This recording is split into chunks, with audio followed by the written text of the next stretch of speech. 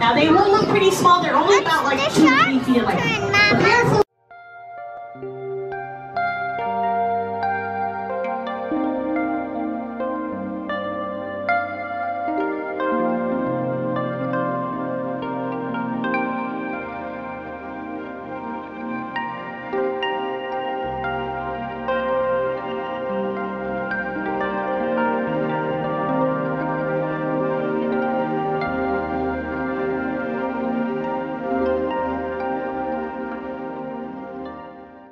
Let's go. Let's go, let's go. Let's go up there. To the mighty Pacific. Yeah, I know. Watch. Just watch. Woo! Hey!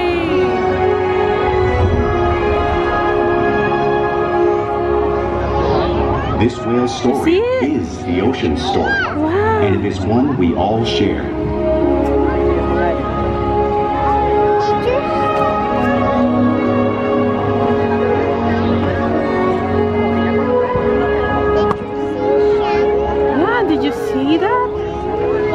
Seaworld's Orca encounter. My name is Christina, and I'm honored to introduce you to this intriguing and majestic animal.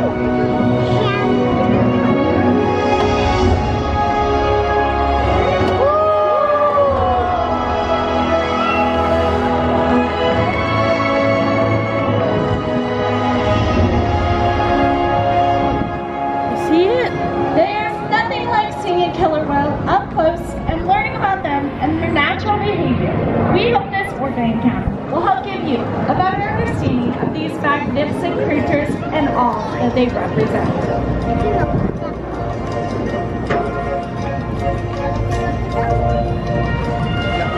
Oh! I don't even know those shoes. There's a couple of them. See, there's more over there. Oh. Wonder where Papa goes.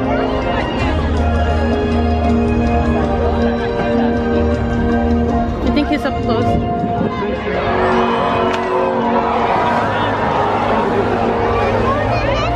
Yeah, did you see that?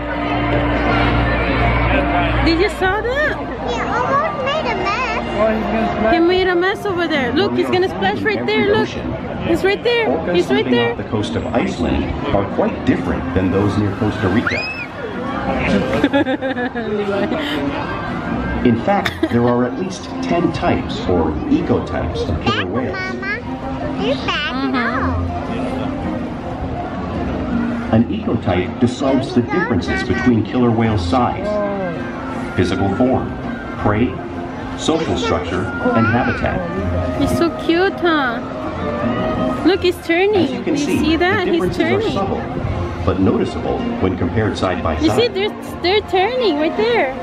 Orcas are adapted perfectly to their environments. And even the whale's black and white coloration has a purpose. It camouflages the outline of their bodies in the water, making it easier for them to surprise and catch their prey. Aww. You see them? Aww.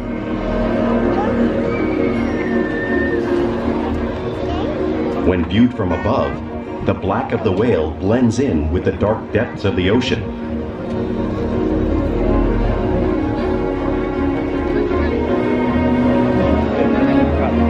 When viewed from below, the orca's white bellies match the brighter surface of the water, blending with the light above, giving them the perfect camouflage. Oh, there he goes. I see him. There's another one coming, Mama. Yeah? You see them? I see him. There's another one.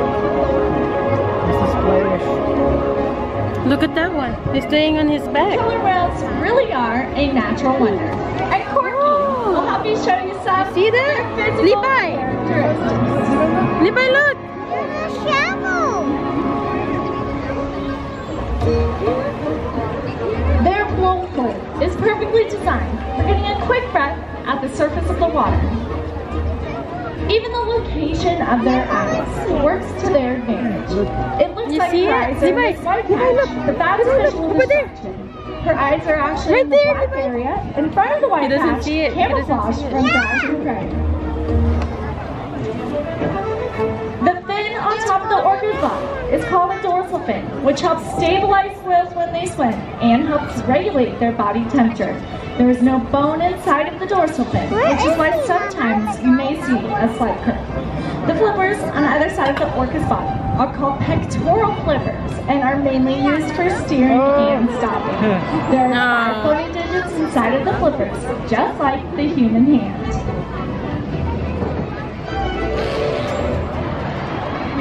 The lobes on either side of the tail are called flukes, and the tail flukes are the killer whale's engine, propelling them close to 30 miles per hour, which is as fast as our speedboats.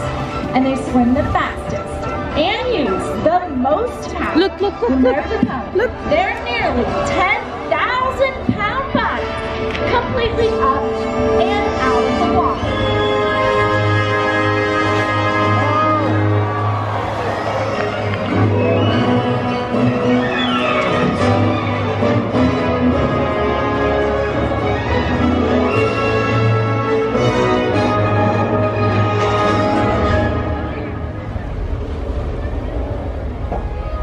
Why does it not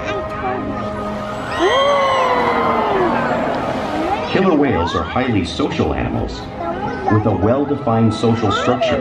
You saw that? An orcapod is always led by a female.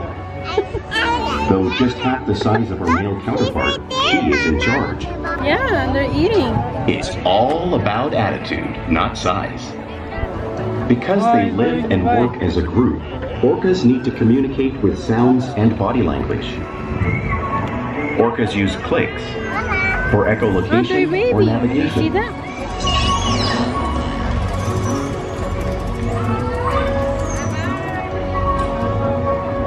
There he goes. Whistles to socialize in the pod. There goes another one, Mama. Yeah. And calls for group coordination and hunting.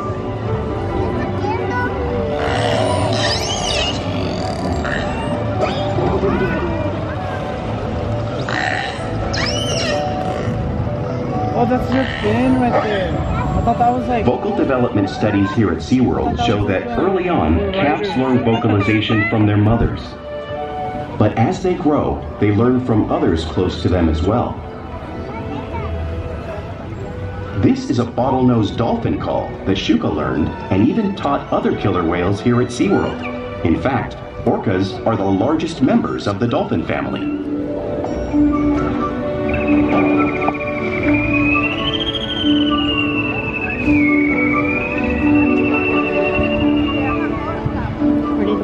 Whales here and in the wild use vocalization to communicate all the time. Yeah, you see it? Yeah. Like all animals, orcas use body language as part of their communication. They use pectoral slaps at the surface of the water to show dominance and to get noticed. For example, I see a another mother one. uses a It's pec slap to get her calf's Yeah. attention. You see it? It's yellow. But when they really want to be heard, they preach. How come that side's the only one being wet, dude? How about this side?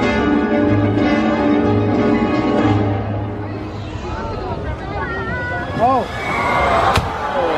Spy hopping is how killer whales coordinate and get a better view of their surroundings when they hunt. That part didn't get wet.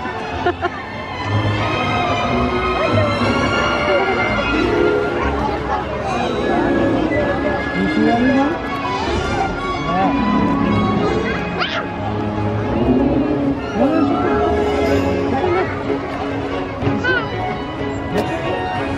Fluke slaps are also a form of communication that the killer whale uses in the wild.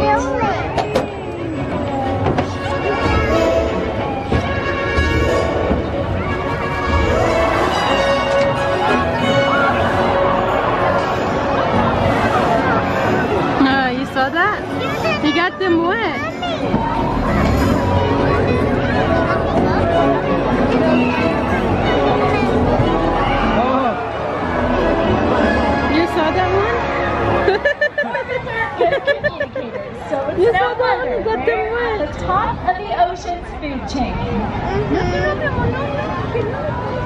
That's funny. Killer whales work together to rear their young, protect their pod, and most importantly, pursue and catch their prey. Every day they cooperate to survive in the wild oceans of the world. The orca's hunting techniques are as varied as the whales themselves.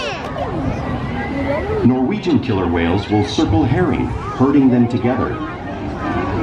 The whales use sounds to coordinate with each other and to disorient the herring. You saw that, Levi? With the fish confused and contained, the whales stun them with their powerful tail flukes, making for an easy meal. There he is. I see him. Yeah. Honey.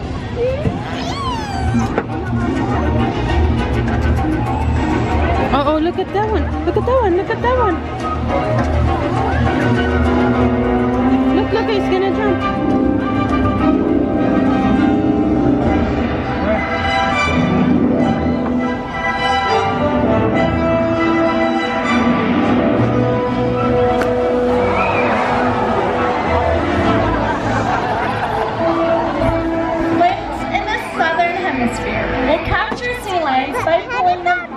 The beach. Watch as Ikaika demonstrates this same movement and behavior right here at this slide.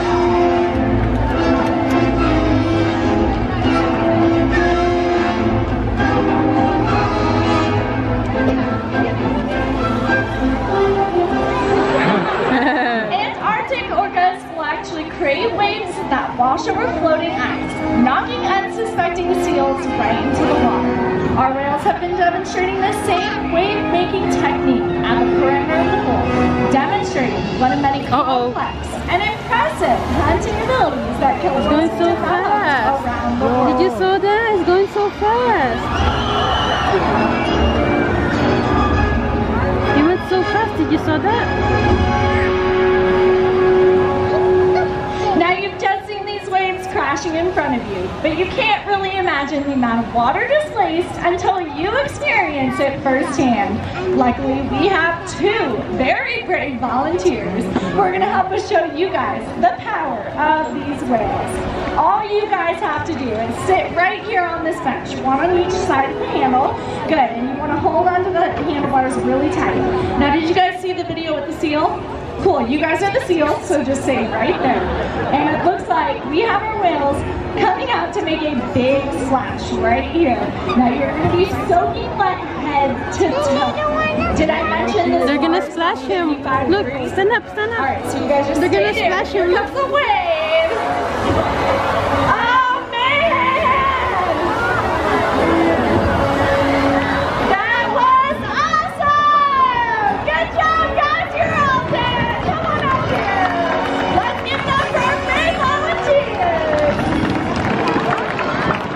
Now, because killer whales are found in every part of the ocean, it's no surprise they're going to eat all kinds of prey, including other whales. The blue whale coming up on the screen behind me is the largest animal on Earth. It is 5 times longer and 50 times heavier than any of our killer whales. So, how does a whale the size of Porky and Ikaika prey on a whale that size out in the wild? Well, it's possible because orcas are the ultimate team players.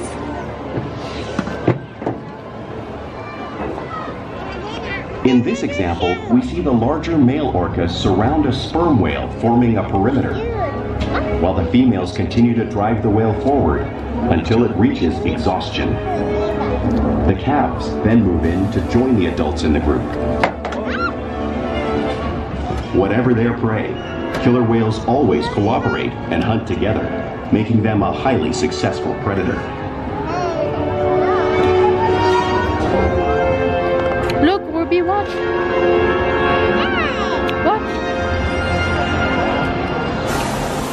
Are there going to be penguins? No. Penguins? Play is an important part of everyday life for killer whales. It's how they teach young whales to hunt and practice their skills as they grow. Look. Orcas spend lots of time interacting hunting and showing their playful side, both in the wild and here at Seaworld. Look, look. It's coming out. Porpoising is when a whale swims fast at the surface, breaking out of the water briefly.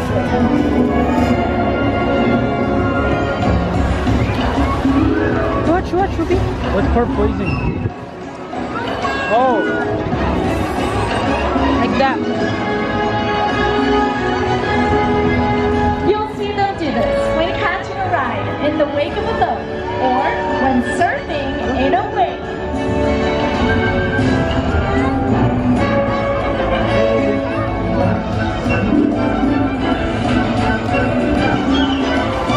You see Samuel? Orcas like to be touched and will rub their bellies on rocks when they can. Watch as our whales demonstrate this movement right here at the slide out. Look, look, look. Levi's.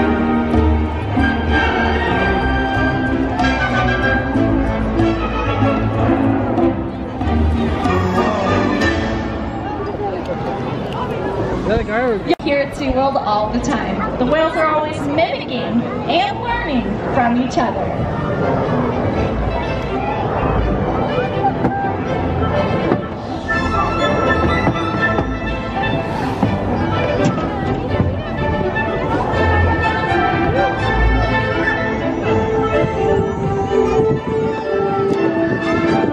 You see Shamu?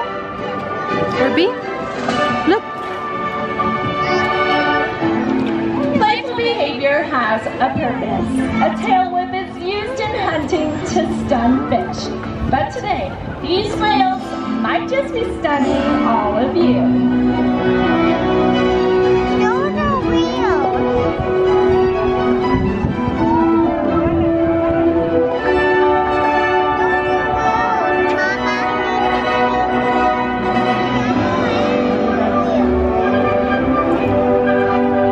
Look, she's on the side.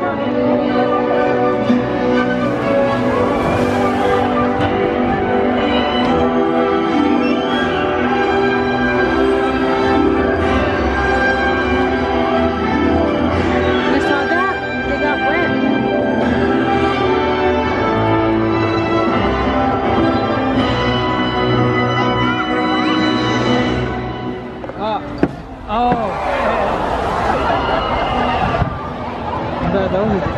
We interact with our whales all day, every day, which allows us to share trusted relationships and help provide optimal healthcare, research, and quality of life. Sit down. The whales here take an active role in their health and well-being. You want my phone? Sit down. For example, they can show us their tail flukes, which is a very helpful behavior when we take voluntary blood samples.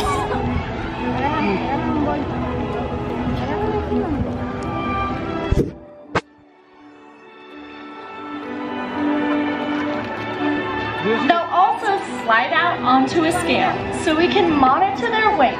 You see Orca doing this here in this video. We weigh our whales weekly to ensure that our younger whales are growing properly and our older whales are maintaining a nice healthy weight. And they'll even let us take a breath sample from their blowhole because of the trusted relationships that we've built here together day after day at Seaworld. And right now it is my honor and privilege to introduce you to one of our 10 incredible whales. Making his way out here is 27-year-old Keith. He is considered our gentle giant. His demeanor is very relaxed and calm, and he's often considered the trainer of new trainers. Our trainers love building a relationship with him and just spending time hanging out. He also participates in a number of research projects that help to conserve his wildlife counterparts. We encourage the whales every day to learn new things, to engage and stimulate their minds. Diet, exercise, and of course play all help keep these whales in great shape. The whales here at Seaworld have helped killer whales in the wild by participating in many research studies. One ongoing study monitors the whale's heart rate and breathing to understand how marine noise pollution from ship engines and other sources affect wild populations. Ruby, go over here, please. In another study, scientists from NOAA, the National Oceanic and Atmospheric Administration, took measurements of the killer whales living here, including pregnant whales. By comparing these measurements with drone footage of killer whales in the wild, scientists are able to monitor the wild population's nutritional and reproductive states. Other research has been done here at Seaworld on the mother whale's milk composition. This research will help create an effective model to understand how toxins in the ocean impact wild killer whales and their milk supply. What we learn from the whales in our care every day is actively helping whales in the wild survive. And just by being here today, you've supported our rescue, research, and conservation efforts all around the world. If we work together, like the killer whale, we can protect the future of the Orcinus orca and this beautiful planet that we all share.